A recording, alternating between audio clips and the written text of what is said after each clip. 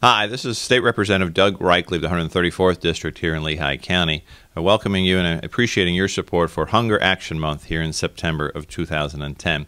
And my good friend Alan Jennings is always quick to point out that the folks here in the suburbs have to understand that there are true needs in the urban areas, but also in the rural areas of Pennsylvania in terms of hunger. And I'm hoping that my colleagues in the state legislature and everyone out in the general public will participate in Hunger Action Month and remember that we have to provide more than an adequate level of state funding to ensure that programs like that run by CACLV ensure that there are people who do not have to suffer any further from hunger. Thanks again for your participation. We look forward to talking to you more about Hunger Action Month.